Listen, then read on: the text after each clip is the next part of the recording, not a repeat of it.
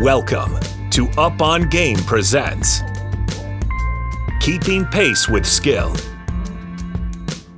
And now, here again, LaVar Arrington. Okay, what's up, everybody? Welcome into another exciting edition of Up on Game presents Keeping Pace with Skill. Right now, we're in Richmond, VA. We're at my guy's spot. All right, we're in the park. You know what I mean? As you would call. And we're at Bryan Park Bar and Grill. I'm with Chris and Amy, the owners and creators and openers and all that good stuff of this fine establishment. Appreciate having you guys on the show. Thank you for showing up. Thank you for having us. Yes, this is good. So, obviously, I'm here because I enjoy and love and realize the importance of supporting small businesses, giving the small business owners the opportunity to have a voice, to speak on things that can help, things that are important to the success of what the business represents.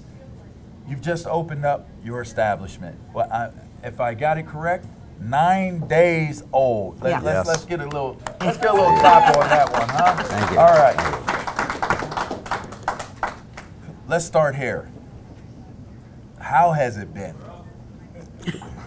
Community support has been phenomenal. It's overwhelming at times, but the community come together, support us, and basically it's just been a whirlwind.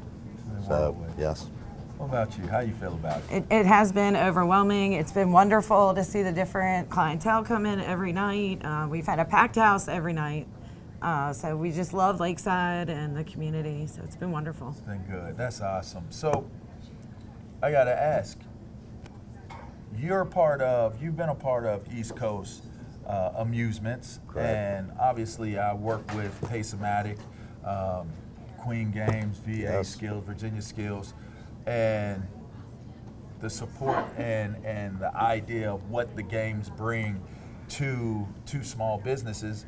Did that have any bearing on you wanting to take on the venture of opening up a restaurant and a spot? It did, because that really helps generate income. People love the games, and it helps offset, being able to hire more help, give people more jobs. There's a lot of places I know if they didn't have these games that would pretty much go under. Talk to me about that. So, because I think sometimes that gets lost in translation. How exactly do these games benefit and establish so much where they can actually continue to keep their doors open? It helps them hire people, pay the rent, basically buy product. It just helps them offset costs. Mm-hmm. It's, like I said, a lot of stores I know would close up if they were gone. Mm-hmm. So, but I mean, we hope they'll keep them around. They keep them around. Yes, sir. Yes, sir. I agree. So you guys have, and we're going to do a donation today as well, but you guys have been already active in supporting the local communities. Just talk a little bit about how important that is for you guys to be able to support the local community and the organizations within your community you're serving. Well, after the sport we saw coming in, we reached out to Lakeside Youth Baseball, which I played down there many years ago, and to sponsor a team and a field, just so they know we'll give back. I mean, they show us support, so we're willing to show everybody around here support. What do you think? Yes, absolutely. And Chris and I both grew up playing sports, and so we feel it's important to continue to give back to the youth football programs, the youth baseball programs. So it's exciting. If you guys were to, let's choose a sport. Basketball. Can you shoot a basketball? Yes. Can you shoot a basketball? If you guys were to play one-on-one, Chris will win. Oh, he would win. Okay. What's your sport? I grew up playing softball. I also played football. Oh, wow. Yes. If you guys were to do an Oklahoma drill in football,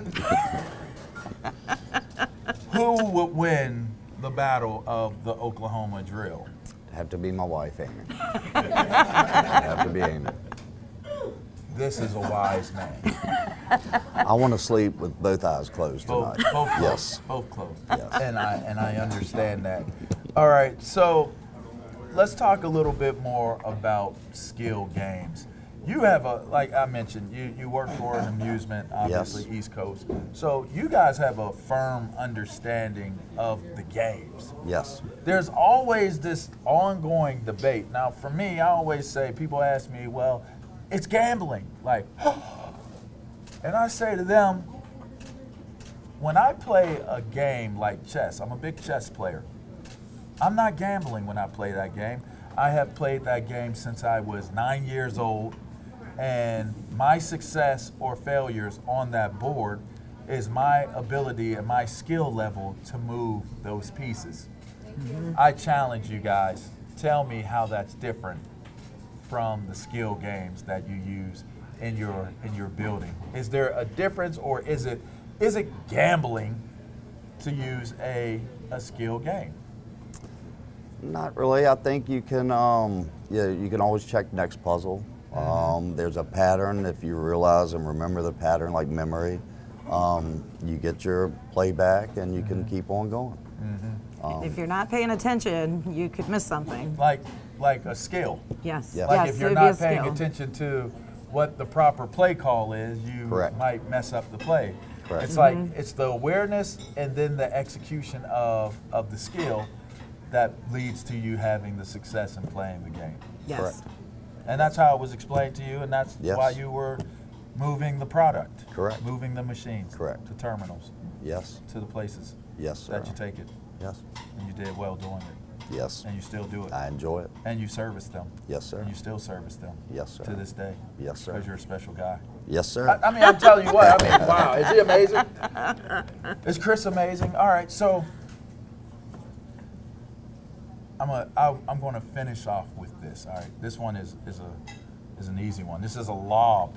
This is a slow lob. Now they say hitting softballs are harder than hitting baseballs. So I'm just saying. I mean, so for you to have been a good softball player, there's something to that.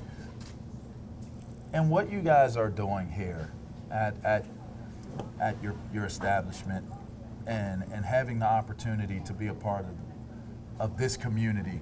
One of the things that jumped out at me when I came in here to do the interview today was your entire family is a part of what you guys are doing. Yes. From grandmama, which we call mama, but she's grandmama. Correct. To the daughters, which are the sisters, to the nieces. Yes. How important is that to be able to create a legacy like that, where the opportunity within an establishment, the longevity of this is what will one day niece Kayla Yes. will most likely run the store, run the facility. How important is it to create that level of legacy and longevity for what you guys do? Just to be around the community. Just basically just make your mark and live and love the community. And So one of the things, this was always Chris's dream, and his grandfather always backed him in this, and so I know he'd be proud to have something to pass down. And then you can pass it down. yes. You almost made. I know. I was trying not to well up. You're wailing I up. know. I'm wailing up. Yes. But let me tell you something. The importance of building a legacy. I mean, to me, you don't lose that in small businesses, right? Right. That's, in fact, that is the lifeblood of what small businesses represent. Correct. Is being able to leave something and share it with the people you love and care about. Yes. I think you guys are tremendous. I think you guys are Thank you. awesome, and Thank you. I wish you guys all the luck in the world. And I'm glad we had the opportunity to come do this in your Yes. establishment. I wish you guys all the best. So Thank you so we much. appreciate it. Thank you. Absolutely. Yes. All right. Thank here we you. go. All right.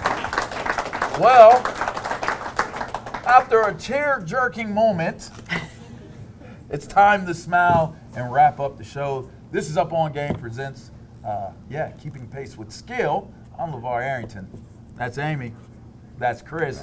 Till next time, we'll catch up with you guys.